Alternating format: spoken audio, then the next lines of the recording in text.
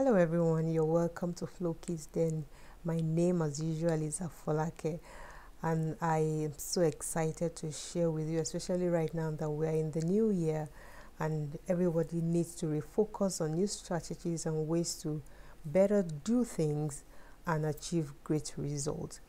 And I'm bringing your way this time around how to upgrade your LinkedIn profile, especially if you're searching for a new opportunity, you're looking out for new jobs, and you're wondering how do I get out there that recruiters can find me on my LinkedIn profile. I think it's a good opportunity for you to follow through to the end of this recording so you can have maximum benefit on all that I'm going to be sharing with you. If you're new to my channel, you're welcome. I'm glad to have you here. We share informative tips, especially for new immigrants and those that have also landed into Canada, tips that will benefit them in their journey to settling well in a new country. And to my old subscribers, thank you so much for coming back again. If this sounds interesting to you, stick around and go nowhere.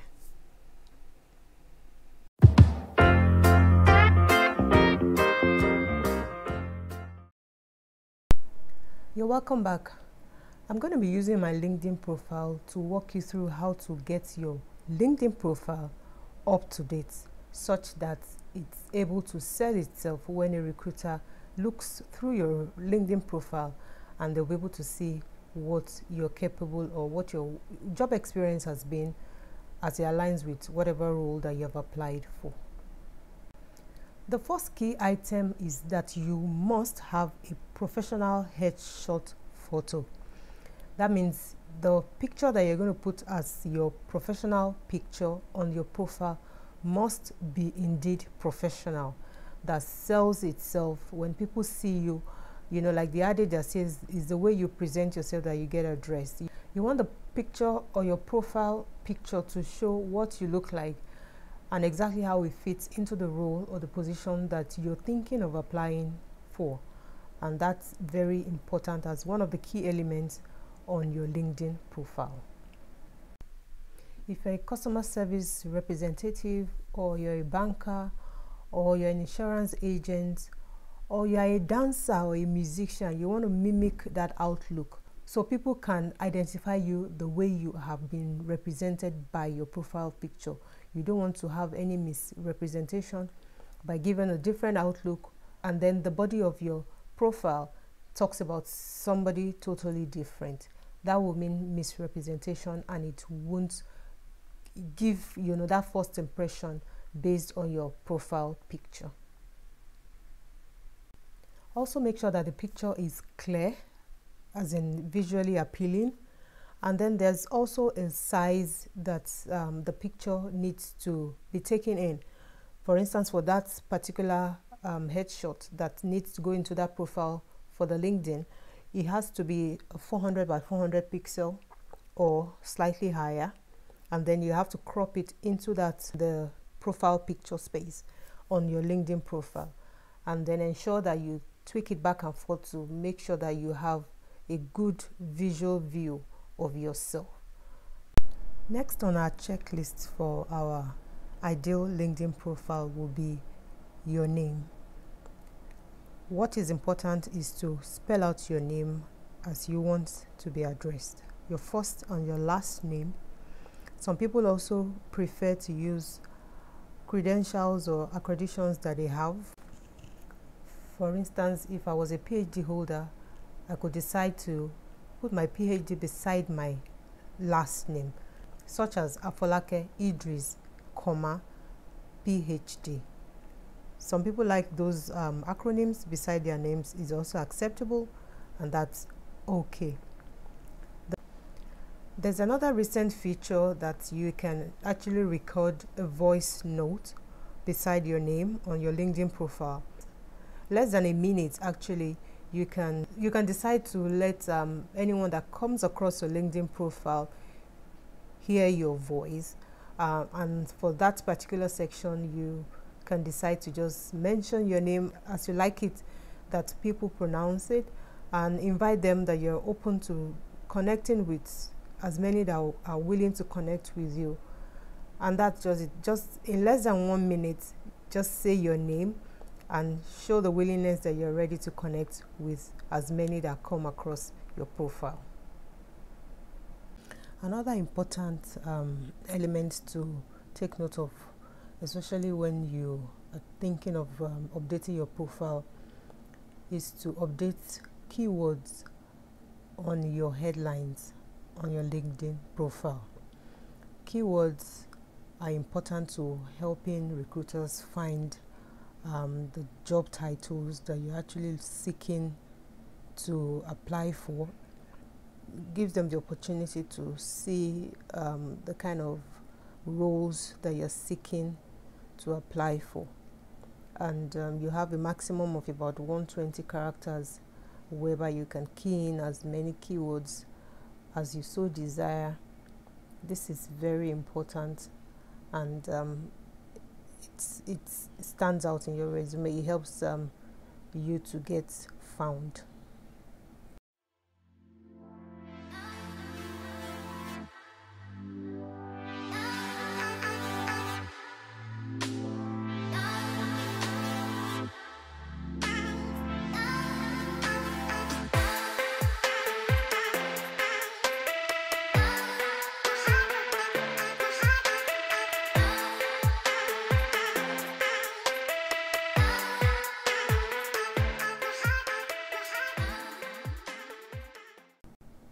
Also try to find ways to navigate through the LinkedIn profile. There are so many hidden buttons that could be helpful to you. Another one is putting up your profile as open, so you are telling the recruiter that you are open for new opportunities. There's a way in which you can do that. Make sure your profile is set on open for both your profile and the photo section. That's from the outlook of your LinkedIn profile. It shows that you're open for opportunities there. If you lock up this particular section to maybe just your contacts, then recruiters that are not in your contact would not be able to find you.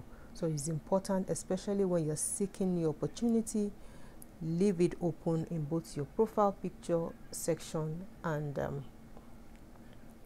in the setting. You have to go into the setting to get it open so you can be found. When you also set at revising or updating your profile, because you'll be making some number of changes to maybe your job description or typical any section of the profile, try as much as possible to turn off your visibility so you don't confuse as many that go into search and view your profile, because as you update your profile, it changes per time, especially when you're there. Sometimes you're updating, it takes you 30 minutes, 1 hour while you're going back and forth on it. Someone might be there looking at it, come back again and see something change. So it's important, try and turn off your visibility so you don't confuse whoever goes into your profile to check at that moment. So you can turn it on when you're completely sure that you've finished your update, and then you'll see your number of views rise. Obviously people would seek out for you and you will notice that on your profile. Your location is also important to be updated on your profile. Wherever you're located in the world, try and update your location on your profile. So you're given categorically to as many that view your profile that this candidate is in this particular location or this country or in this province or in this state or in this city. And it helps the recruiter to also figure out, okay, I need someone in this particular part of the world for this particular role, and I see that you reside in this part of the country. especially when it's not a remote job and the recruiter is looking for someone that resides in that particular location. Your location that is updated is very important to lead the recruiter in the right direction.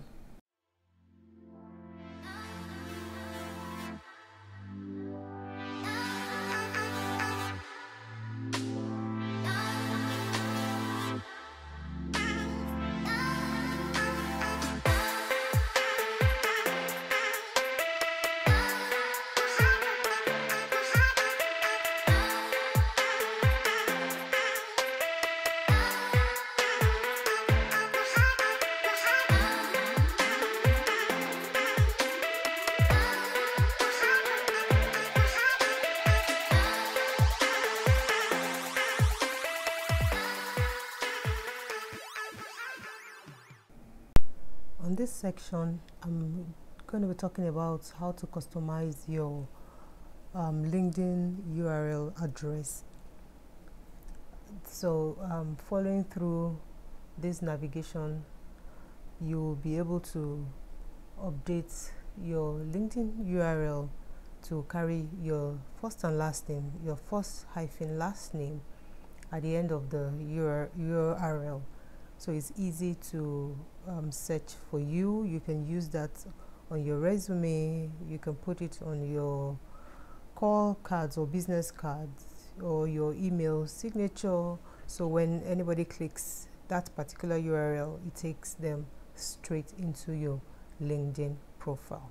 It's just a very simple and easy way to have a recruiter or anyone at that reach your LinkedIn profile in a click of a button.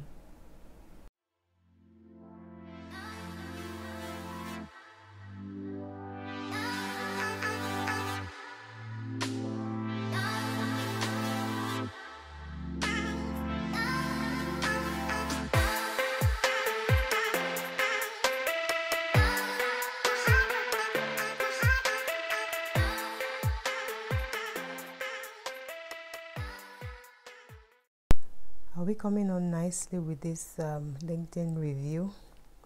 You can try it out on your profile as you come along with me, so you understand what buttons, to navigate through the whole thing. But let's have a review of what we've talked about. If you go on your LinkedIn profile, there's a button to the top right corner like a pencil. When you click it, that's what takes you into the name section, whereby you can update your name, your first name, your last name. And you remember when I spoke about the voice recording, where you can leave a voice note for whoever stops by your LinkedIn profile. That's where you can do that. You click the pencil and you'll be able to record. Moving on, there's the next tab that is the pronoun that I also mentioned, that you want to identify yourself appropriately. It's also part of what shows on your name tag on the LinkedIn profile, where you can check whether you are she or her, he or him, they or them, or you can actually customize based on your gender. And that's also very important, so you get proper identification of your personality. Moving on again, we go further to the headline, and on the headline is what I call the summary, like the first 2 lines that is most important, that catches the eye of whoever goes into your LinkedIn profile. On this particular section, you are able to, in very few words, and I would advise that you do this on a desktop, so you have the capacity of 220 characters to really write so much. It's still not enough to put all your words in just such a short headline, but try and minimize so many words and put them concisely in a way that can express what you want to put out there about yourself. If you do that on a mobile phone, you just have capacity of 92 characters. So it's important you go on your desktop to maximize the 220 characters that is available for your headline.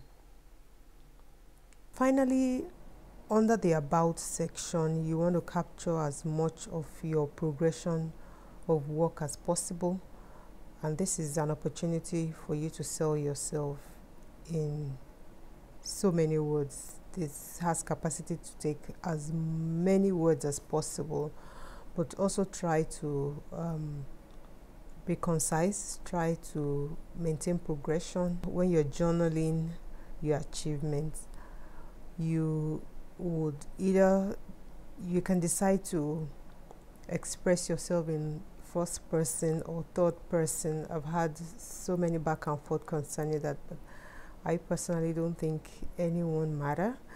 I would feel that you can express as best as you feel.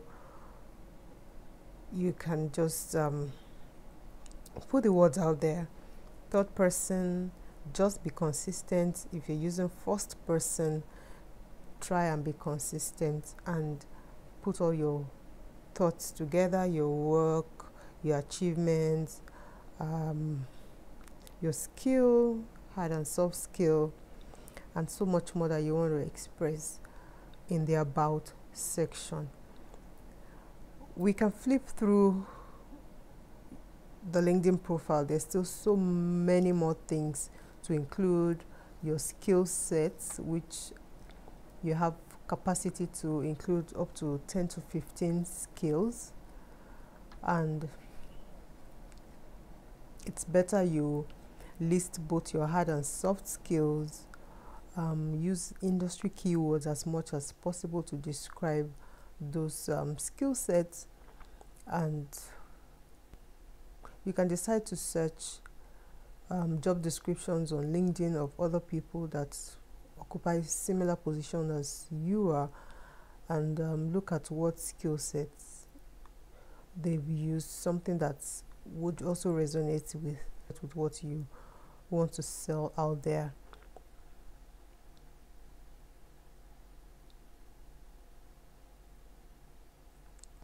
And the benefit of you listing out your skill set is for endorsement purposes. So your co-worker, someone you've been on a team with, can endorse you. So if you don't have skill set, no one will be able to endorse you on those skills. And that's very important for the recruiter or the hiring manager to find interesting to review. There's still so much more on the LinkedIn that could be worked upon, but with these few tips that I've given to you, I'm sure you'll be able to step further in your career by making these informed changes on your LinkedIn profile to find you accessible to recruiters and make you ready for a new employment and a new change. Good luck in your endeavors. I wish you all the best. Thank you so much for following through to this very moment. I'm so excited sharing with you how to upgrade your LinkedIn profile to a standard that will make you get found on LinkedIn, because it has also helped me on my job search journey. I wish you all the best. Continue to follow me on Flookiesden so I can share with you more informative content that would help you in the long haul. See you again on another vlog. Thanks for staying tuned. Bye for now.